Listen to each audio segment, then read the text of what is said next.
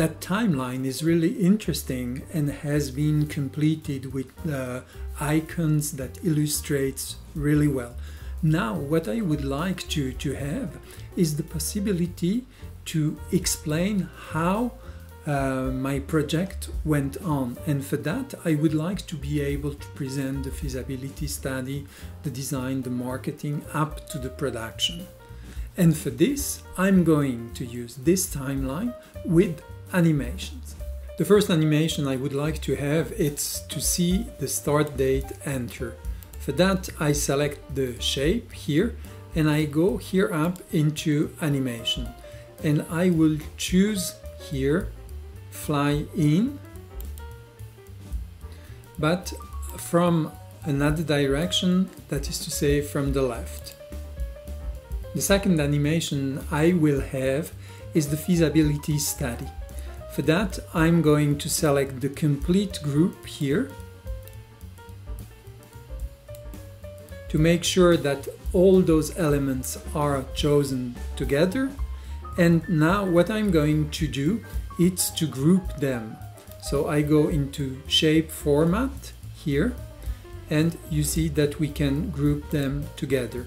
Like that, it's one piece, one bit of element. And now I can go into animation and again fly in.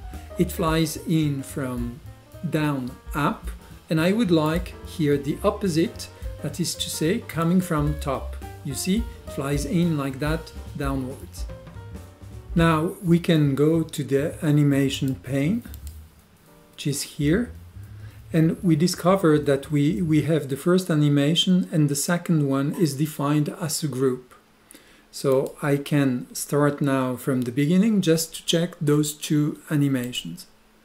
Have the first one and the second one. This is correct for me. The third animation element will be the go/no-go decision. For this, I come here in the space, I make sure I select all the elements, and you see that they are separated. So I go into the format of the graphics, and here I'm going to group them. Once they are grouped, I can now switch to the animation part. I will show the animation pan. We have currently two elements, and I'm going to say that one is going to fly in.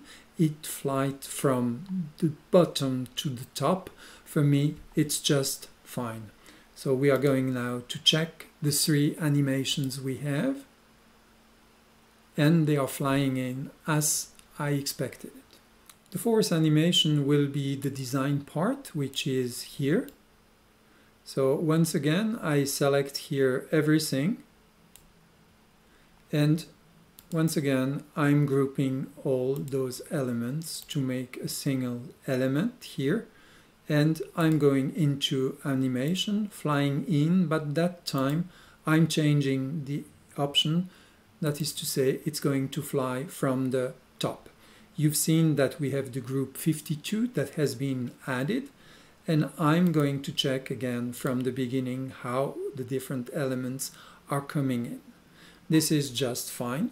I'm going to continue now with different elements till I have everything in place, and we are going to do together at the end the today's date.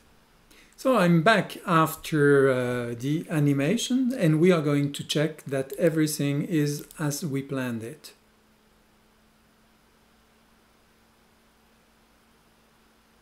And this is fine. This is what I expected. The last element that I'm going to select is the today that we see here. So I'm selecting it like that. And what I'm going to do is to insert it as a last element. Like that in my presentation, I can present everything that happened in a chronological way. And then I can start the status about how it's going on with the project as of today. So for this, I'm going to select an entry, but I prefer to have it from the top. So we have here now the last element, and we can verify that everything is going on smoothly. And today as the last element.